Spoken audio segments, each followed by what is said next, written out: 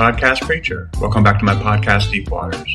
This podcast is brought to you by Applied Strengths Ministry, where we believe working together on our strengths is the effect of working out the will and calling of God in and through our lives. The title of this message is, God Does Not Love Everyone. I am not sure if I am trying to dispel the myth that if you just wait until your last dying day before surrendering to God, that it will all work out. But the obvious thing in that very statement is that most of us will not know when our last living day will be. Okay, GB. Or maybe I'm tired of hearing from so many believing and hopeful Christians that God loves all people, or that we are all God's kids. Now, I will be dealing with the God loves all people, not to embarrass anyone or to shame them in ignorance. I do it because these kinds of errors can lead a person astray, and you know that all you have to do is have your wheels turned just a 1/16 of an inch off center to eventually end up in the ditch. Oh, I know you won't think anything is off until you have to call the tow truck, but let's just agree that no one person has all this Bible stuff figured out. And so it is a good idea to be a great listener. Listen, if you can turn pages, you have nothing to fear by listening to someone else regarding the Bible. Because as I try to bring up from time to time, you should check everything that people say and be sure that it is the truth, and compare it with the Word of God. If someone says God is green, ask where it states that in the Bible. Go home and start flipping pages if you have to. If they say that he stated that about himself in a vision or a dream, look for his green offspring. And yes, they should be on Earth, not on Mars. I know, I just got silly there. But all I'm saying is that you will be responsible for your Bible and God knowledge. And it is useful to have others to help. But you should know the Bible well enough to check on what's being shared with you. Now, regarding statements and or beliefs like, we are all God's kids, and therefore he loves all of us, let's see what the Bible says, just so that we are clear on the issue. John 1:12, but as many as received him, to them he gave the right to become children of God, to those who believe in his name. I think that scripture is pretty clear and dispels the myth. But however, we should be able to support such a claim with more scriptures, as it is a big deal to consider that not all people are God's kids. 1 John 3:12, not as Cain, who was of the wicked one, and murdered his brother. And why did he murder him? Because his works were evil, and his brothers righteous. More? Okay, one more. John 8:42-47. Jesus said to them, if God were your Father, you would love me, for I proceeded forth and came from God. Nor have I come of myself, but he sent me. Why do you not understand my speech? Because you are not able to listen to my word. You are of your father, the devil. Beep. Wait, let me repeat that. You are of your father, the devil, and the desires of your father you want to do. He was a murderer from the beginning and does not stand in the truth, because there's no truth in him. When he speaks a lie, he speaks from his own resources, for he is a liar and the father of it. But because I tell you the truth, you do not believe me. Which of you convicts me of sin? And if I tell you the truth, why do you not believe me? He who is of God hears God's words. Therefore you do not hear, because you are not of God. I know, it's pretty clear, right? Okay, so now that I got that off my chest. And please know that I'm not saying that God hates everyone going to hell. No one can say or support that scripturally. Hating people and the sinful behaviors of people is two different things. And still doesn't determine God's hate or love for them based on either. Oh wait, I am hearing a just one more example chant. Genesis 6:1-5. Now it came to pass, when men began to multiply on the face of the earth, and daughters were born to them, that the sons of God saw the daughters of men, that they were beautiful, and they took wives for themselves of all whom they chose. And the Lord said, my spirit shall not strive with man forever, for he is indeed flesh. Yet his days shall be 120 years. There were giants on the earth in those days, and also afterward, when the sons of God came into the daughters of men, and they bore children to them. Those were the mighty men who were of old, men of renown. Then the Lord saw that the wickedness of man was great in the earth, and that every intent of the thoughts of his heart was only evil continually. Okay, so I know that I'm just getting stupid, but as obvious as it looks, once it is pointed out to others, they will argue the scripture with other scriptures. Sounds like anyone we know? and say that God created everything so that all people are truly his. Yes, but no. He created evil, but he himself is not evil. Isaiah 45:7. He has taken out people, and so has his angels, but they are not murderers. Read the following scriptures for a representative sample. Genesis 38:6-10, Deuteronomy 32:39-43, Joshua 10:11, 1 Samuel 1:38, 2 Samuel 5:23-24, 2 Kings 19:35, and 1 Chronicles 21:1-30. Now back to the deathbed salvationers. I know that there are those who will jump on the "some who are first will be last, and some who are last will be first" scripture, Matthew 19:30. But many who are first will be last, and the last first. But I'm not sure this is strictly talking about the last-minute salvation waiters of the world. The deathbed salvationers. But even if it is, how will you know if you are living your last day? Accidents happen, and no one that I know commits their life to the Lord upon impact with another vehicle, just for one example, or when caught in a gunfight at a family event.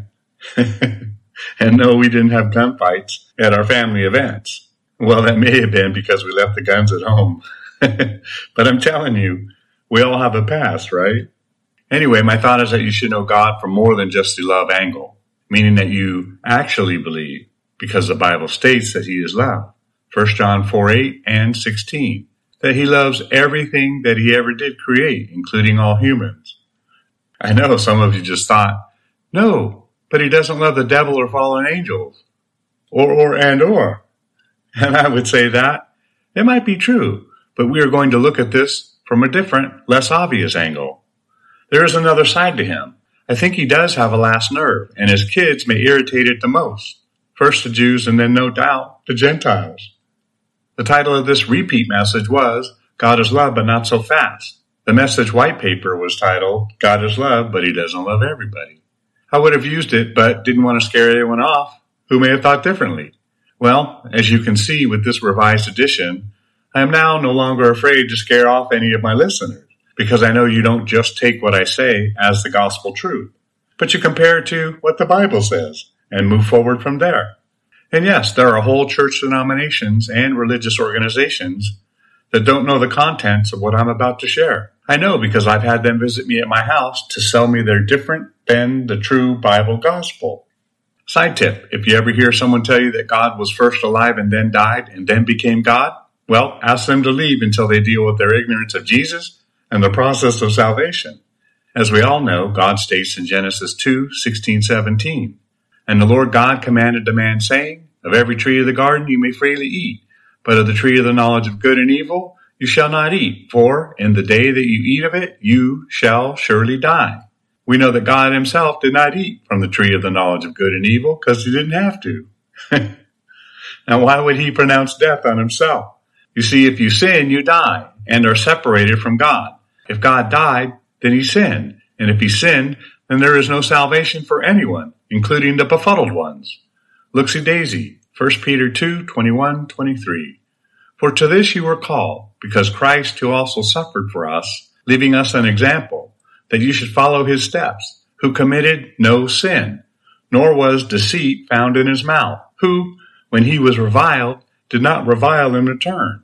When he suffered, he did not threaten, but committed himself to him who judges righteously. You see, Jesus died a non-sinner and then rose again 3 days later, Matthew 27:63. This is an achievement no one else has accomplished or experienced. No one can step forward and dispute this truth. God has always been, is, and will be. Revelations 1:18 and 1 Chronicles 16:36. You see, God has always been. You cannot create time and time. You must be outside of time to do so. Okay, so I did it again and swayed to another message. Let's side tip the other way, get back to God does not love everyone.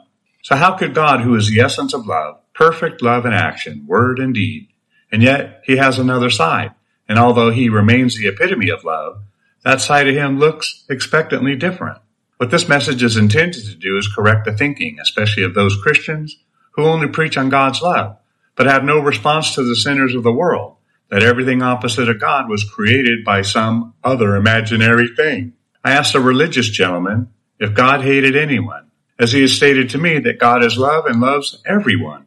I was looking for a door in order to enter into a truthful discussion, and he opened it up for me with that comment. He said, God loves everyone.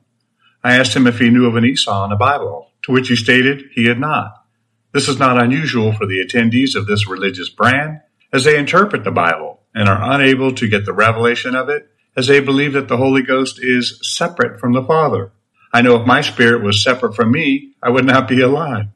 But because I am made in his image and likeness, my spirit is attached to me as his is to him. Genesis 1:26-27. Anyway, I said God hates Esau. And then I told him that he needed to look it up. Romans 9:13, as it is written, Jacob I have loved, but Esau I have hated.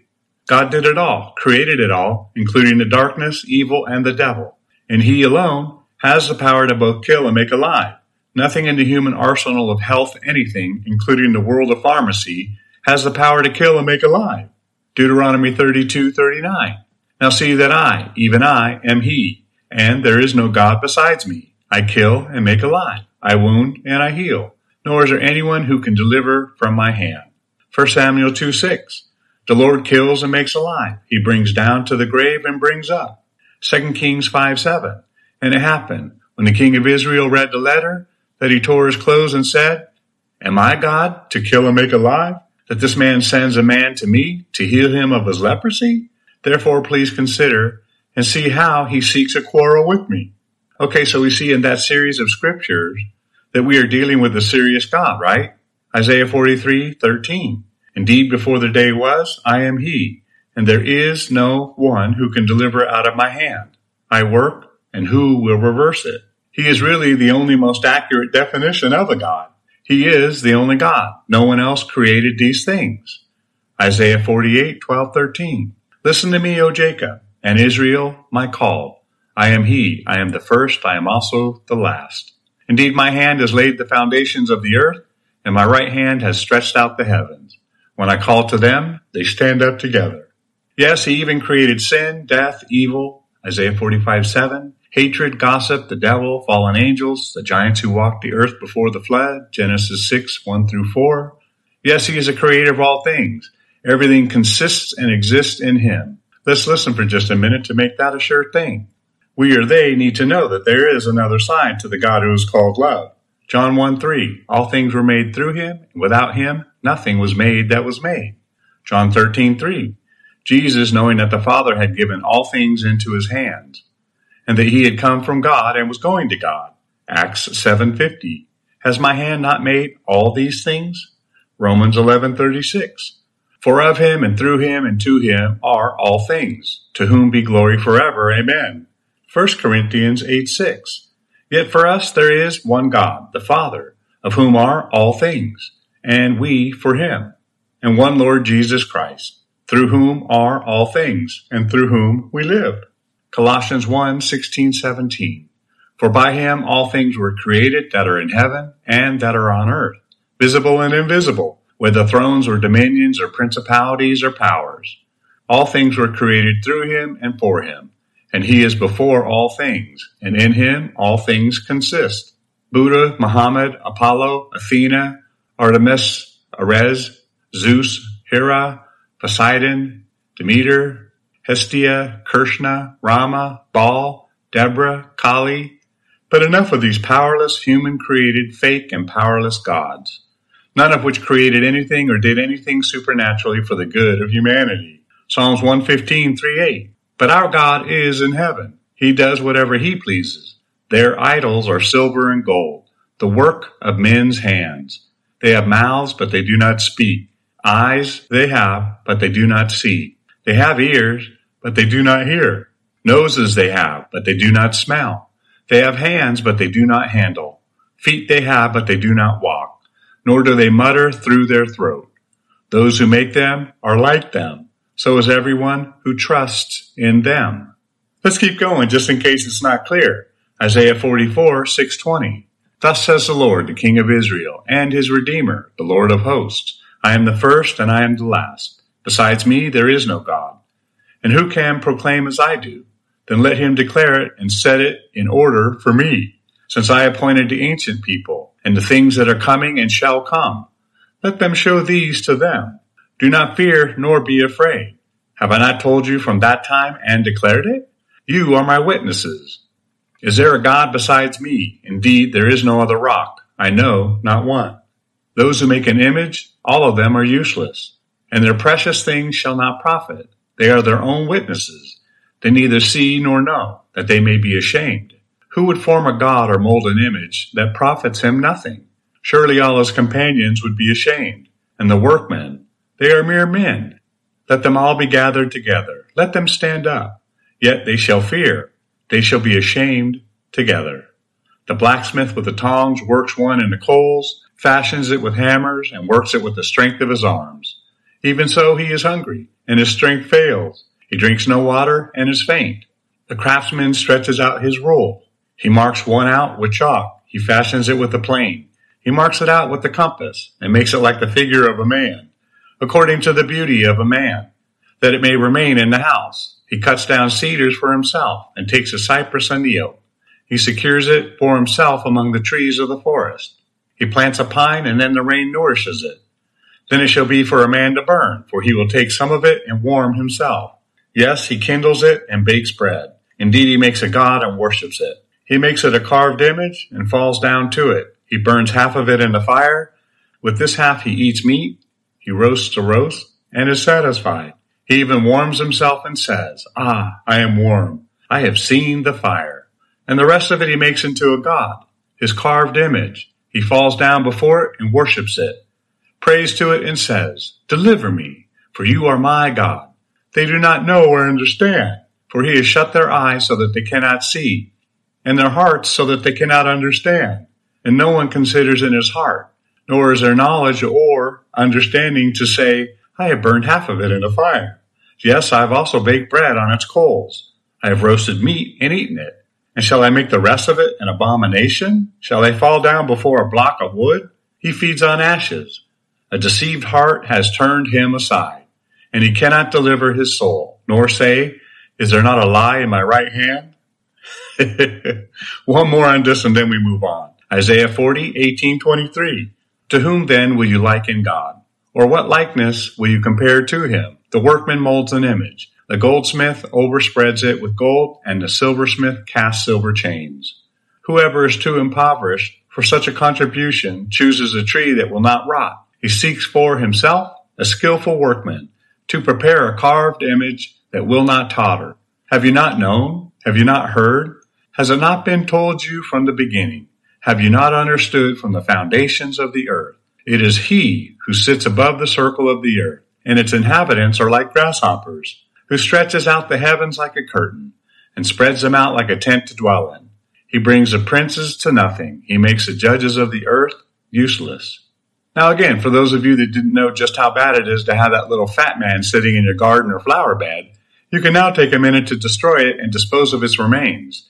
Yep, all of that last section was just for you, so that you would understand that he, that is the God called love, is a jealous God. And he doesn't share his bride with anyone. Exodus 34:14. So now, yes, the devil has dark power, and he uses it. But trust me when I say that it is a far lesser of a power than God's. And it cannot create anything, nor can it have power over you if you are in right standing with God and actively doing his will. Can and will God use the devil to test you? Yes, he has done so in Scripture. Luke 22:31. Sin also opens the door. Can a person do supernatural things using the power of the devil? Didn't Saul use a witch to call up Samuel, who was resting sleepily on his MyPillow? 1 Samuel 7:17. Yep. In fact, we can also use him. But you'd better know that it's the will of God to do so in any specific event. 1 Corinthians 5:4-5 and 1 Timothy 1:20. That dark power can be used in and through an otherwise fakely God or other human who sits open to it. But know this, that any power that fakely God or human manifests comes from the devil. Perhaps this is why we are taught to test every spirit. 1 John 4:1 and Matthew 24:5. Throughout Isaiah, as well as in other books in the Bible, God clearly tells us that he is the only God and that there is no other. You can then see how industrious we humans are when we reject the idea of God because of immature Christians or false pretenses. We just make a God that suits our needs, even if it does absolutely nothing for us. It can offer up nothing in return for our dedication and commitment to it.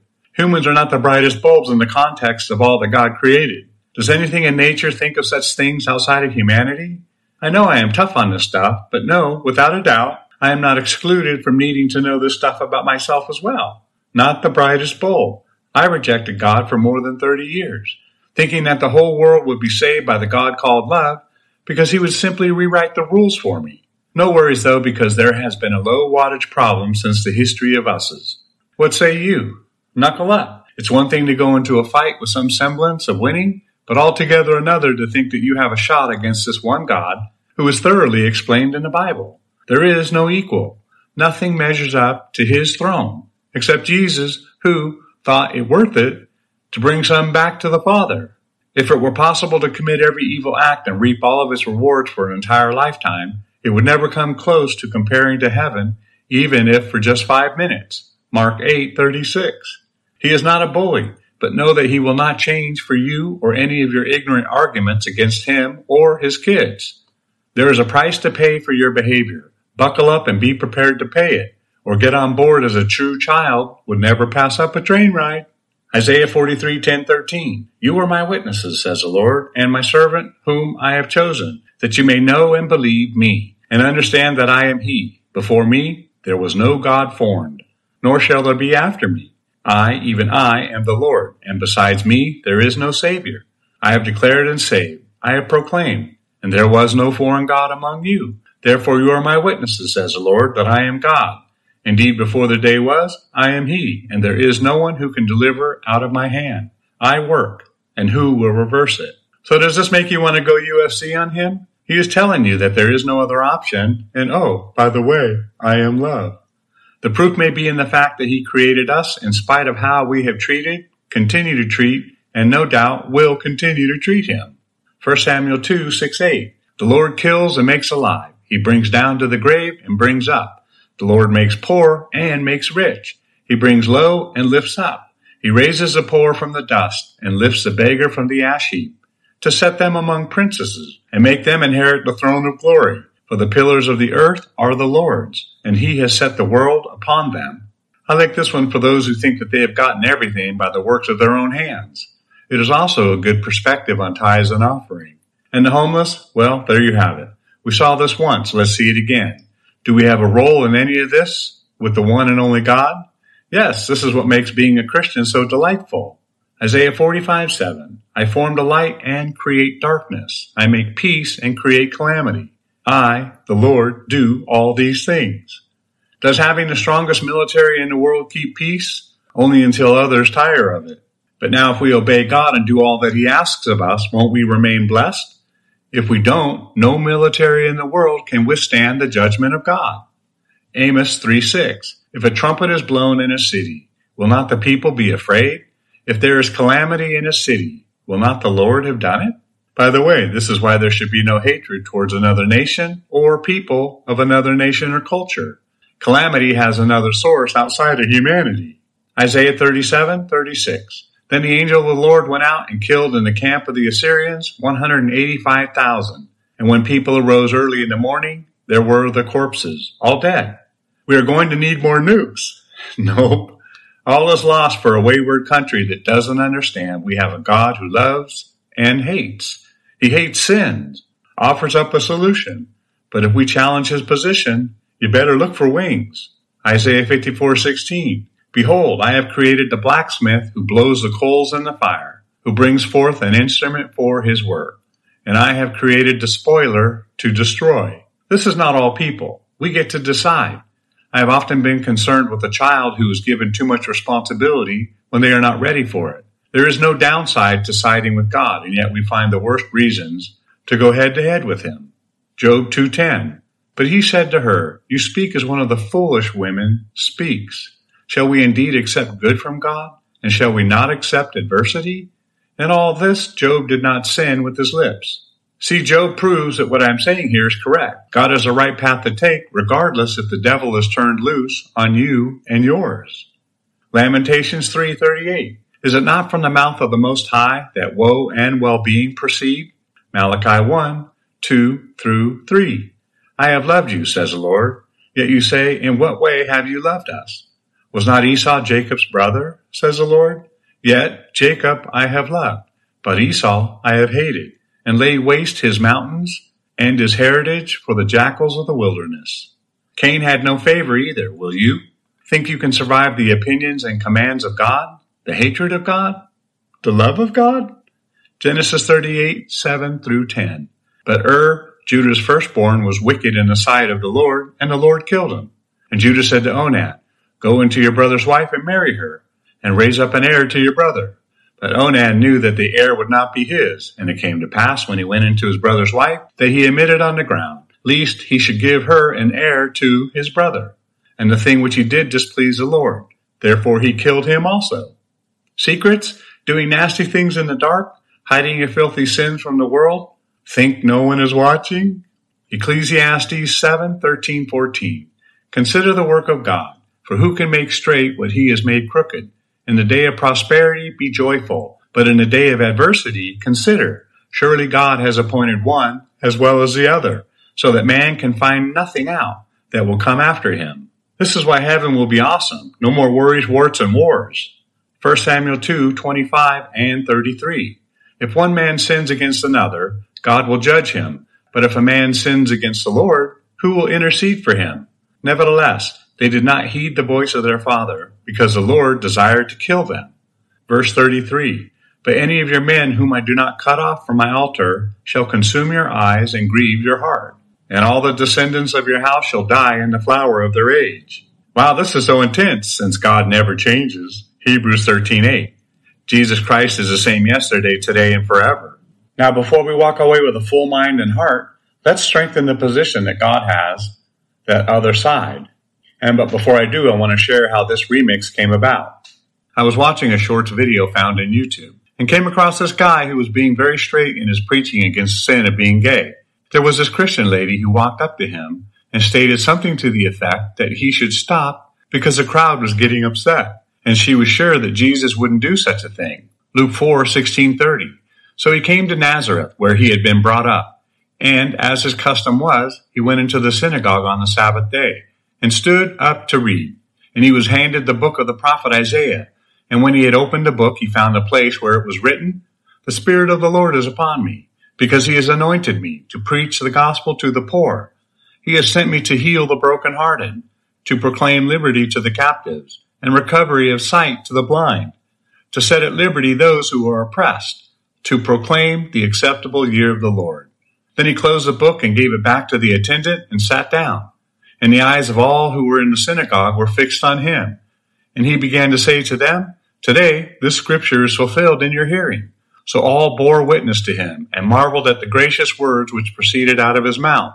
And they said, Is this not Joseph's son? He said to them, You will surely say this proverb to me, Physician, heal yourself. Whatever we have heard done at Capernaum, do also here in your country. Then he said, Assuredly I say to you, no prophet is accepted in his own country. But I tell you, truly, many widows were in Israel in the days of Elijah, when the heavens were shut up 3 years and 6 months. And there was a great famine throughout all the land. But to none of them was Elijah sent except Zarephath in the region of Sidon, to a woman who was a widow. And many lepers were in Israel in the time of Elijah the prophet, and none of them was cleansed, except Naaman the Syrian. So all those in the synagogue, when they heard these things, were filled with wrath, and rose up and thrust him out of the city. And they led him over to the brow of the hill on which their city was built, that they might throw him down over the cliff. Then, passing through the midst of them, he went his way. This wasn't Jesus even preaching to them about their sin yet. This was him just telling them who he was and showing them in the Word, via the scroll, how he was the Word and prophetic manifestation of that very Word. All their life they were waiting for him. And when he shows up, they wanted to kill him. Mark 11:17-18. Then he taught, saying to them, Is it not written, My house shall be called a house of prayer for all nations? But you have made it a den of thieves. And the scribes and chief priests heard it and sought how they might destroy him. For they feared him, because all the people were astonished at his teaching. Wow, it's one thing to say, I'm going to kill you, but altogether another thing to say, I'm going to destroy you. Again, he didn't even address any specific sin, only that they had lost sight of the purpose of the temple. Okay, one last one and then we move on. John 8:29-59. And he who sent me is with me. The Father has not left me alone, for I always do the things that please him. As he spoke these words, many believed in him. Then Jesus said to those Jews who believed him, if you abide in my word, you are my disciples indeed, and you shall know the truth, and the truth shall make you free. They answered him, we are Abraham's descendants, and have never been in bondage to anyone. How can you say you will be made free? Jesus answered them, most assuredly I say to you, whoever commits sin is a slave of sin, and a slave does not abide in the house forever, but a son abides forever. Therefore, if the Son, that is Jesus, makes you free, you shall be free indeed. I know that you are Abraham's descendants, but you seek to kill me, because my word has no place in you. I speak what I have seen with my father, and you do what you have seen with your father. They answered and said to him, Abraham is our father. Jesus said to them, if you were Abraham's children, you would do the works of Abraham. But now you seek to kill me, a man who has told you the truth which I heard from God. Abraham did not do this. You do the deeds of your father. Then they said to him, we were not born of fornication. We have one Father, God. Jesus said to them, if God were your Father, you would love me, for I have proceeded forth and came from God, nor have I come of myself. But he sent me. Why do you not understand my speech? Because you are not able to listen to my words. You are of your father, the devil, and the desires of your father you want to do. He was a murderer from the beginning, and does not stand in the truth, because there is no truth in him. When he speaks a lie, he speaks from his own resources, for he is a liar and the father of it. But because I tell you the truth, you do not believe me. Which of you convicts me of sin? And if I tell you the truth, why do you not believe me? He who is of God hears God's words. Therefore you do not hear, because you are not of God. Then the Jews answered and said to him, do we not rightly say that you are a Samaritan and have a demon? Jesus answered, I do not have a demon, but I honor my Father, and you dishonor me. And I do not seek my own glory. There is one who seeks and judges. Most assuredly, I say to you, if anyone keeps my word, he shall never see death. Then the Jews said to him, now we know that you have a demon. Abraham is dead, and the prophets, and you say, if anyone keeps my word, he shall never taste death. Are you greater than our father Abraham, who is dead? And the prophets are dead. Who do you make yourself out to be? Jesus answered, if I honor myself, my honor is nothing. It is my Father who honors me, of whom you say that he is your God. Yet you have not known him, but I know him. And if I say I do not know him, I shall be a liar like you. But I do know him and keep his word. Your father Abraham rejoiced to see my day, and he saw it and was glad. Then the Jews said to him, you are not yet 50 years old. You have seen Abraham? Jesus said to them, most assuredly, I say to you, before Abraham was, I am. Then they took up stones to throw at him, but Jesus hid himself and went out of the temple, going through the midst of them, and so passed by. So in these public meetings, Jesus was preaching and teaching just as the Father had assigned him to do. Same with us, by the way. And in him doing so, some in the crowds believed him, and some wanted to throw him off a cliff. Some wanted to destroy him. What a gross thing to even want to do, right? Destroy a human life. And what's worse, they wanted and eventually did just that. And well, some wanted to kill him by throwing rocks at him. And I know Jesus was telling them that he in fact was God. But in today's world, if someone said that, they would get laughed at, and not so much thrown off a cliff. So I guess in that story, it's important to know that you can be hated by the devil and get into heaven, but you can't be hated by God and get into heaven. All right, let's continue. So now we go back to this park setting where this guy is quoted as upsetting the crowd with his sin message. And he asks this girl if she believes in Jesus. She states yes. Then he asks if she believed if you died in your sins that you would go to hell. And she stated yes. Then he asked if she cared if people went to hell, to which she also stated yes. But now it's through her tears. And then he asked why it didn't appear as though she cared about these people who were on their way to hell. She had changed her tune once she saw as this man saw. And what I mean is that she had approached the scene as if God loved everyone, and that this man was reflecting a version of God that did not exist. Oh, if we would just get this. Jesus said, if they hate me, they'll hate you. More disputes in the church come from ignorance of the word and just simply people not being equipped for the work of ministry. Her self-righteousness and or fear of the crowd placed her in an embarrassing situation. Look at Timothy's response. 1 Timothy 5:19-20. Do not receive an accusation against an elder except from 2 or 3 witnesses. Those who are sinning rebuke in the presence of all, that the rest also may fear.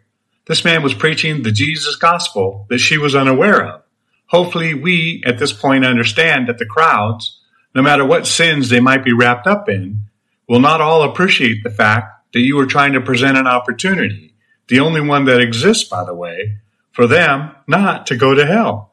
So do we have any other evidence that God has 2 sides and that his love is not equally distributed? Psalms 11:5. The Lord tests the righteous, but the wicked and the ones who love violence, his soul hates. Now I only used this scripture where it was clear that he hated. I did include some where he simply destroyed people, which of course could be interpreted as if he had hated those in whom he had destroyed. But I did not do any research necessary to prove that out. So I'm just sticking to the hate people defense. Psalm 5:5. The boastful shall not stand in your sight. You hate all workers of iniquity. Okay, so I decommed iniquity so that we have an understanding of what it is, so that we did not have to guess who they were. You know, those workers of iniquity. Iniquity, gross injustice or wickedness, evildoing, knavery, depravity, infamy, a violation of right or duty, wicked act, sin. Okay, wait a minute. Romans 3:23. For all have sinned and fall short of the glory of God. So is this saying that God hated everyone who has sinned? Psalms 5:5 does not say that he hates sin itself. I typed the line, I hate sin, and nothing related to this pulled up.